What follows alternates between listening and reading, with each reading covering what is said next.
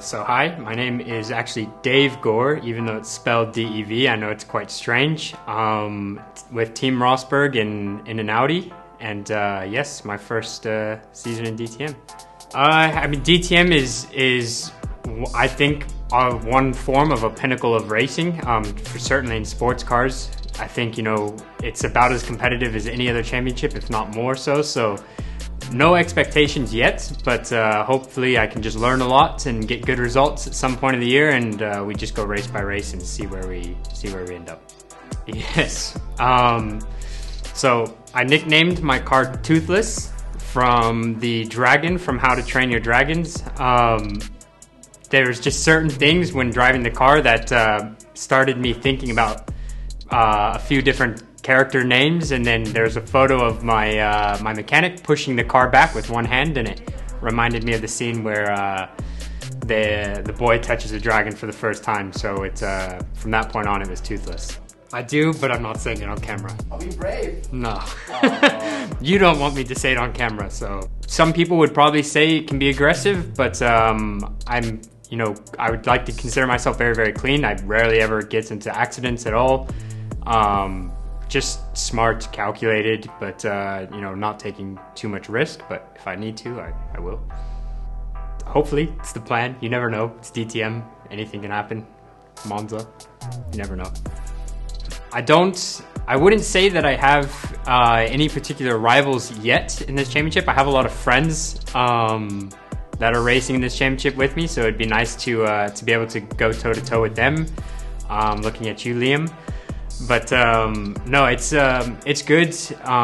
You know, DTM is something that I think you take step by step, and you never know who's going to become your rival at some point in the year. But you know, definitely the drivers are all quite strong, so everyone should be competing all the time. So I quite like Red Bull Ring after we did a test there, but to be honest, Monza's the only track I've driven already, so everything is new for me, so I will find out soon.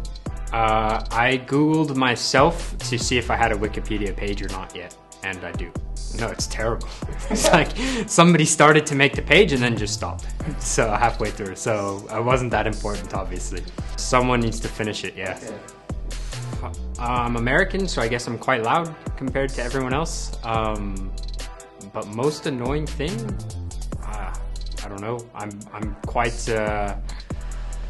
I don't know. I can shut off quite easily. So maybe there's a lot of times people try and get a reaction out of me, and I shut off. And then when I'm, you know, people prefer me to be quiet, I can be quite loud and obnoxious and stupid. So I always grew up. I played soccer quite competitively, or football for those of you who are gonna hate. But I was quite good at that. Played for all my schools growing up. Played for a few good club teams. So that was kind of my at one point having to decide if I wanted to pursue playing soccer or go into racing. And unfortunately for my parents, I chose racing. Tall.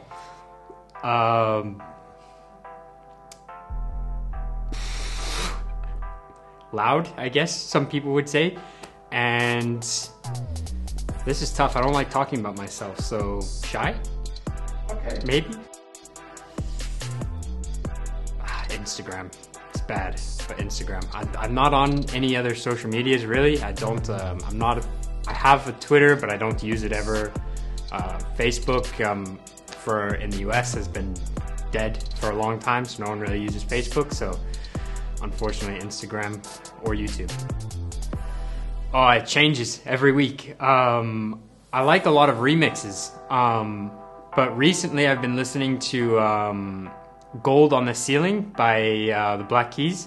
So, but I listen to every single genre. You know, I have one phase I'm listening to country music, the next phase heavy metal, the next phase EDM, and then classic piano. So it changes all the time.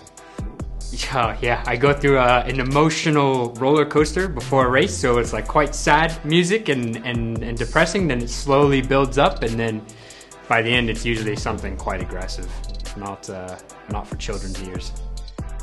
Me. Hey!